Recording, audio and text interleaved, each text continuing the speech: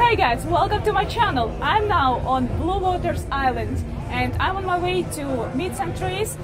One of my favorite places here. They serve delicious food and from their terrace you have an incredible view of the tallest Ferris wheel in the world in Dubai. As you know, on my channel I interview Dubai expats from different countries and with different backgrounds. British community is one of the biggest in Dubai. So today I'm gonna interview a Dubai expat who moved here from the UK and he's working here as a teacher. So let's find out about his experience. Hi Thomas, nice to meet you. Thank you for coming today. Could you please introduce yourself? Hi, thank you very much for having me. Yes, I'm Thomas and I'm a teacher here in Dubai and I've been here for a couple of years now.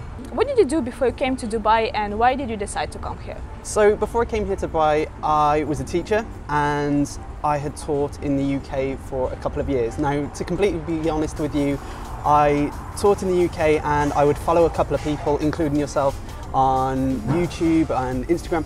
And the UK is quite grey and gloomy, especially during the winter months. And during those winter months, I would finish work when it was dark, start work when it was dark, and I would be a little bit frustrated that people like yourself were having so much fun in the sun. Yeah. So I sort of thought, well, why can't I do that? And I decided to apply and eventually got a job over here to move here. Oh. So I got the job and I'm moving to Dubai. Amazing. How did you find a job here? So initially, to find a job I was a little bit confused on where to look. There is a website called TES and test.com has a range of different jobs all around the world but specifically for Dubai. I also looked on other websites such as Guardian in the UK and there's a range of different websites available to try and search. And what was your first impression when you arrived?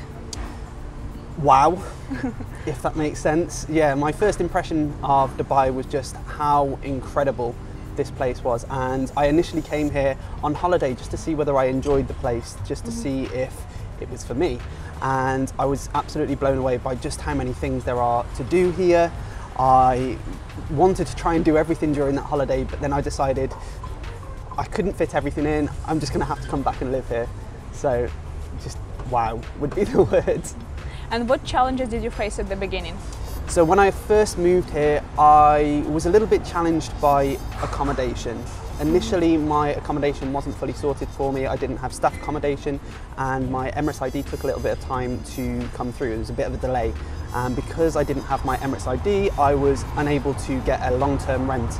And I wasn't quite sure on the process of getting accommodation. So initially, I stopped in a hotel for quite a while and that cost quite a lot, so that was some of the first challenges. And initially I didn't really know lots of people, but eventually the longer I've been here I've started to grow contacts and it's been a lot better to try and know new people. If you compare your life in the UAE to the life in the UK, what are the main differences? So I'd say the UAE versus the UK, my life is quite different. I think one of the biggest differences is the constant sun, so I find myself going to the beach, to the pool here, and of course in the UK, other than for a few days per year, that doesn't really happen.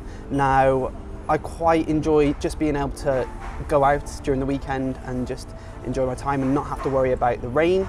So that's a big difference. And of course, just being able to go and enjoy myself and have a little bit more free time around my neighborhood JLT is fantastic too.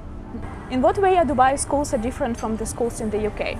So the schools are different here in the UAE in a range of different ways. When I first arrived here, I was struck by how vast and immense the facilities are here in the different schools in the UAE. So because there are foundation stages, nursery, primary, secondary and sometimes colleges built within the schools, there are so many different facilities available. So things like swimming pools, you've got sports halls, you've got woodwork rooms, science labs, music rooms. There's some fantastic facilities available.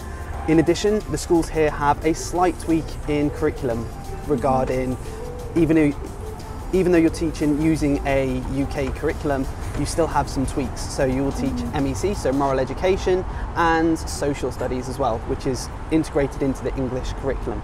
For me as a teacher, life is different in schools because they start a little bit earlier. So because school finishes earlier, it starts earlier, I find myself getting up earlier at around 5 a.m, which is quite early, and it's something I've never really gotten used to. But it's one of the other differences with schools here is I find the technology. So going back to that facilities, they have a range of different technology available within these schools. So within my school, there is Chromebooks, and the children have Chromebooks available to use, and that's really developed me as a teacher, understanding how technology works and then allowing children to use that.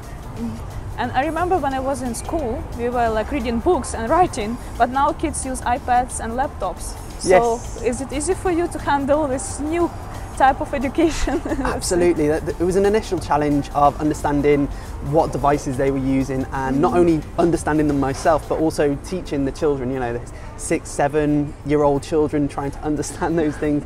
And it can be a little bit challenging sometimes, but the children are sometimes teaching me things, if that makes sense.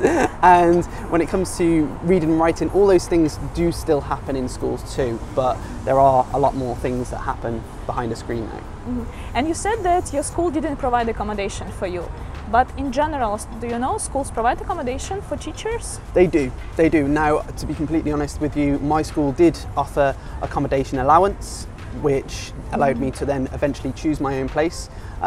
Many different schools though offer staff accommodation in a location which might be closer to the school or slightly further away, which requires a drive. It was just, in my case, I had that allowance, which now is fantastic, but at the starting point was a little bit challenging.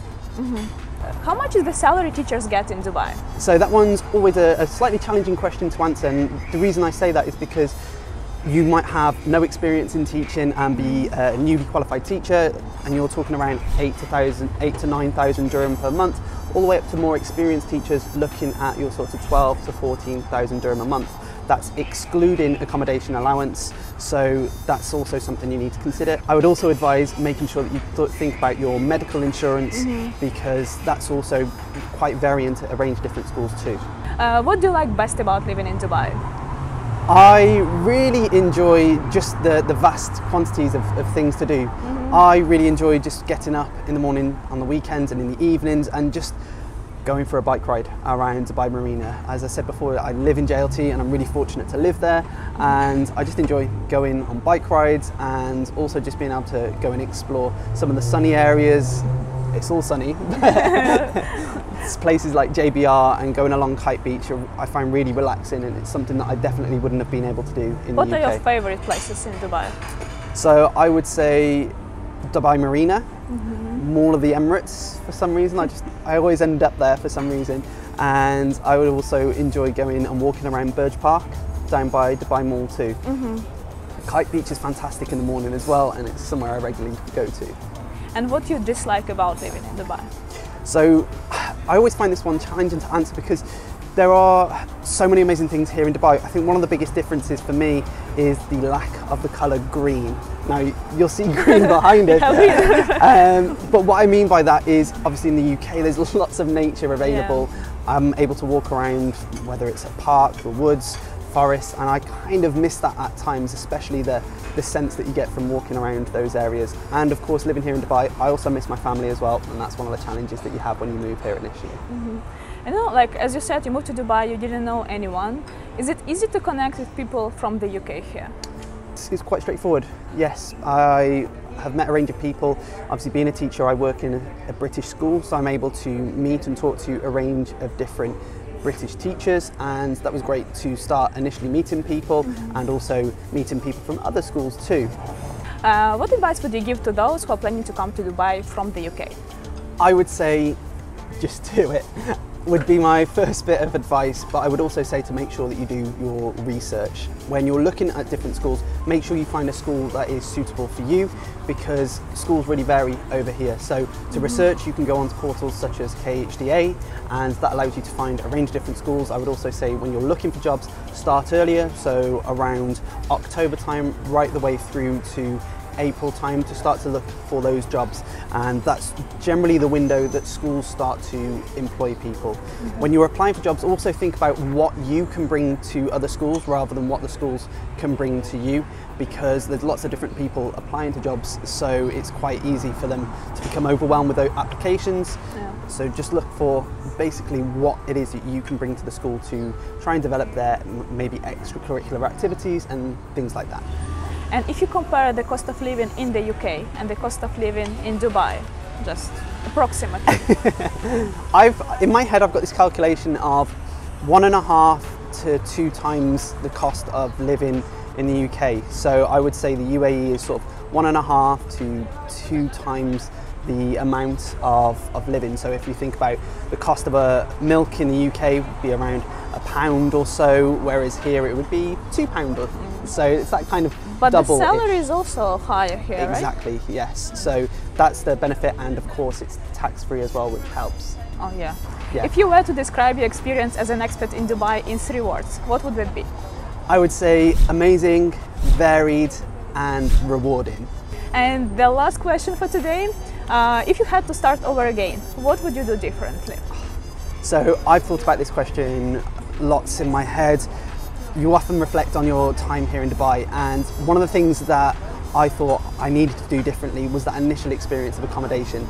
I was unaware that you could do monthly rentals at hotels, and I would just go back and tell myself you can rent somewhere for a month rather than spend lots of money on a per night basis stopping in hotels, because that is expensive. Okay, thank you very much, Thomas, for this useful information. Thank you guys for watching. Thomas has an amazing YouTube channel. There is a lot of useful information about life in Dubai, about teaching in Dubai. I will leave the link in the description below, so check it out. And if you like this video, don't forget to support me with your likes, leave the comments below, and I will see you in the next video. Bye bye.